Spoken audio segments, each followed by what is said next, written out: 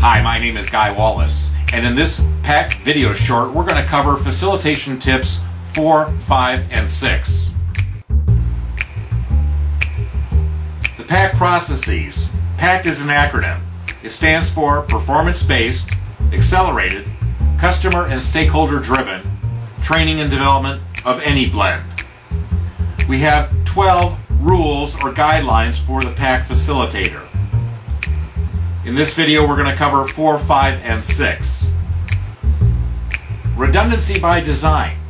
This is almost active listening in that I'm going to repeat myself and not others, and I'm sometimes going to use the exact same words and phrases, or I'm going to change them a bit from time to time.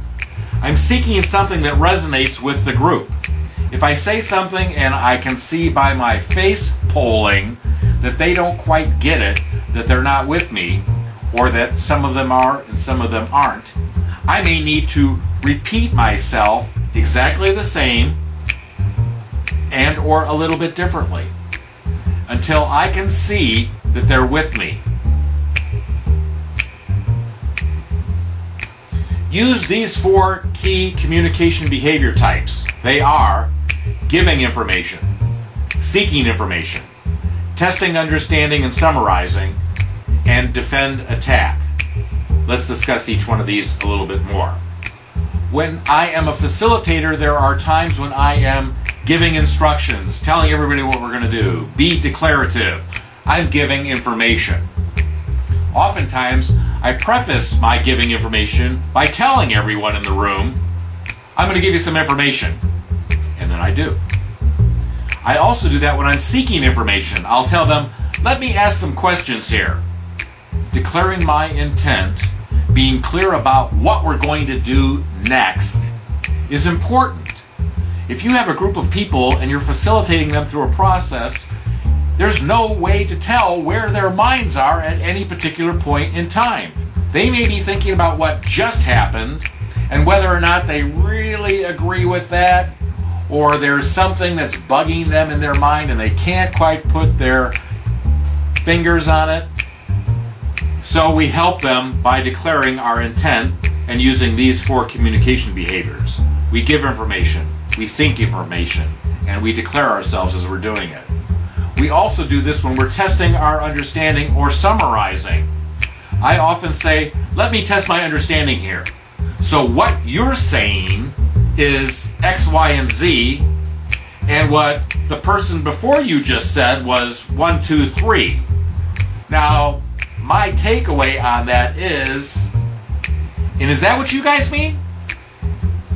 I'm testing understanding. I'm declaring myself, doing active listening for the purposes of allowing them to check and see if I've got it.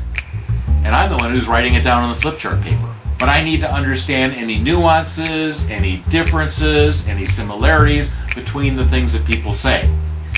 People often use different words to express the same thing, and unfortunately they also use the same words to express different things.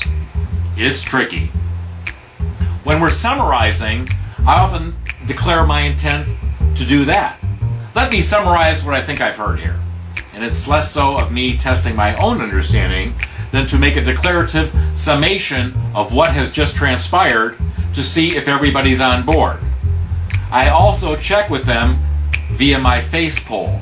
I look into their eyes. I look at the expressions on their faces.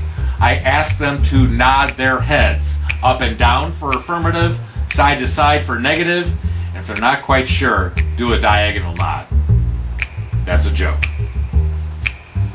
When we have a defend and attack situation happening, there are ways for the facilitator to break through that.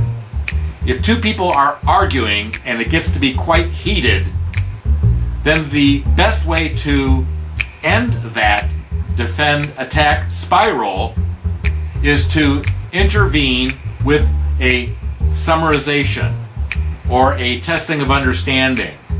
So, Bob, what you're saying that Sally is wrong about this because of X, Y, and Z, and Sally, your position is Bob's wrong because of 1, 2, 3.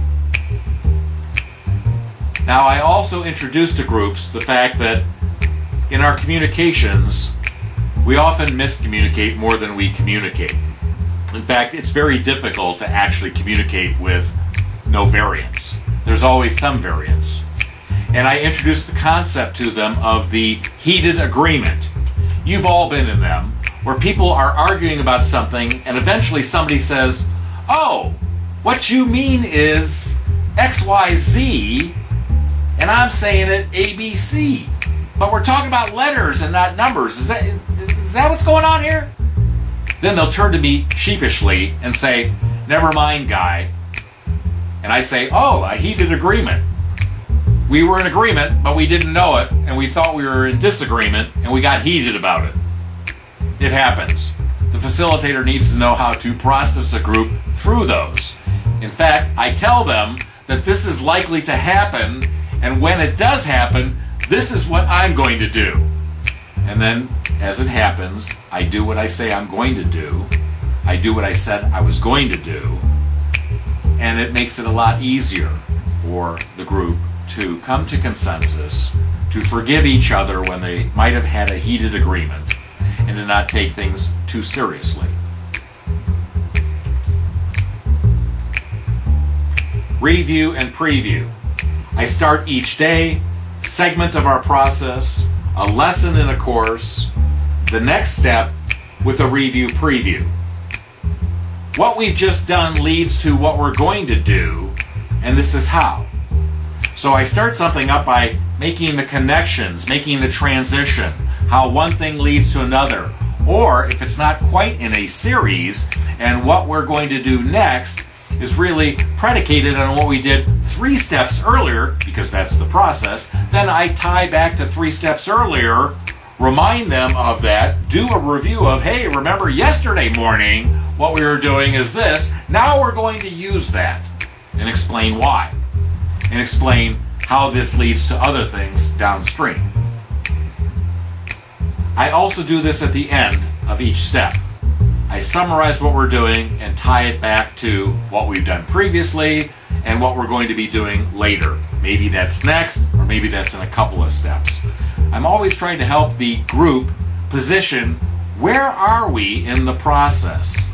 It's often helpful too to write that down on a flip chart page and post that and check things off as you go and point visually to, we're doing this step 3 here, and this is going to help us do step 8 and 9 later. But before we do that, we're going to have to do these other things and explain all of that to them. Demystify it for them. Help them.